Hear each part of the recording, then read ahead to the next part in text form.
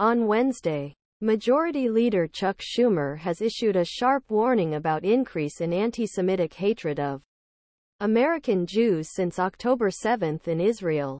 The solidarity of Jewish Americans from our other citizens after October 7 has been reduced since then, drowned by other, more disturbing voices. Even thinking of some allies.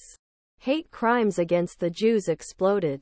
On Tuesday evening, Schumer announced on Wednesday that it plans to give a Big Oz address about anti-Semitism. As a senior Jewish elected official, I feel compelled to talk about it. On Wednesday, Schumer was reflected in pain that Holocaust victims and others who did not come out of Eastern Europe felt as appealing of genocide, and when he heard that Jews were shot, Hamas USA designed by United States was hit a very personal level.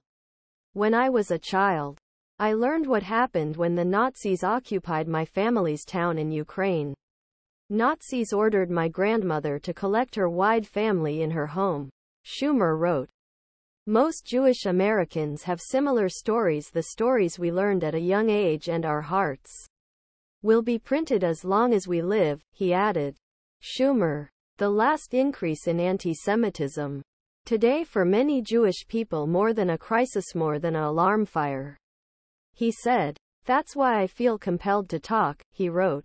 Especially the Jewish people understand how they understand the rise of anti-Semitism.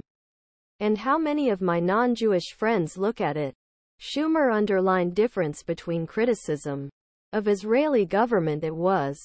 He said he was not anti-Semitic by his nature, and Jews rejected their rights, described it as a prominent example of this.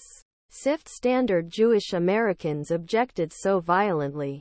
When criticisms Israel are allowed to move on to something different in any way. Denial a Jewish state. Open calls for destruction Israel. But also determination other people's self-determination. This discriminatory double standard Jewish people always. It is an example he finds so hurtful. And we are worried about what can happen next.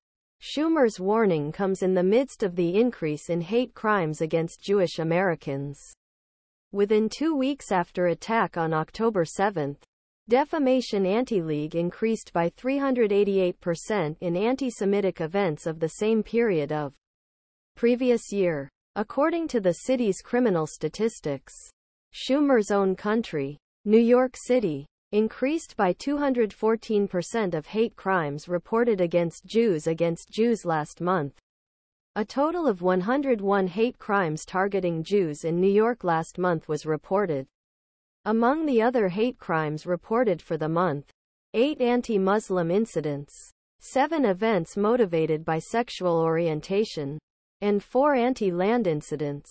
Schumer wrote, I force every society and every institution to stand with Jewish Americans and condemn anti-Semitism in all forms. Officers of the Flames of Equality.